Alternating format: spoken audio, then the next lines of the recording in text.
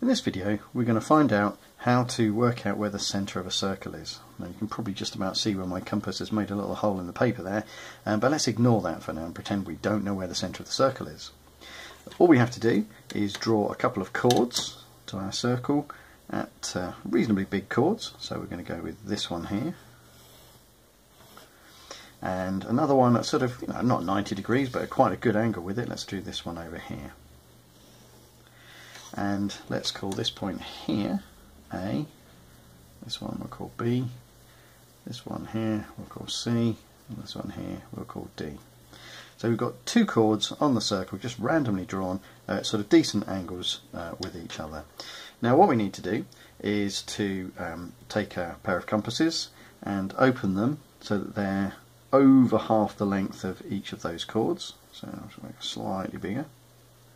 There we go, so that's over half of that length, and I'm just going to put the compass point here and do my perpendicular bisector of a line construction. So that one there, and keeping the compass width the same,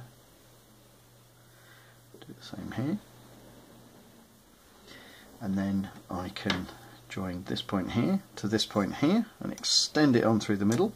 And the centre of the circle lies somewhere on that line.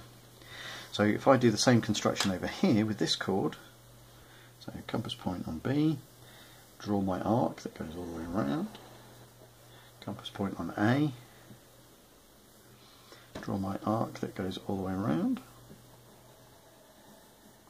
and then again let's use this, swivel that around. Our centre of the circle is somewhere on that line. Now if the centre of the circle is somewhere on that line and it's somewhere on that line, it must be this point here. Okay, that's where the centre of the circle is. So let's try that and see. So if I put my compass point here and then just open up my compasses, with any luck, if I just swivel that round, okay, we can see that yes, indeed, that is the centre of the circle. As I swivel that all the way around, it seems to be drawing exactly the same circle that we've already got there. So that is finding the centre of a circle.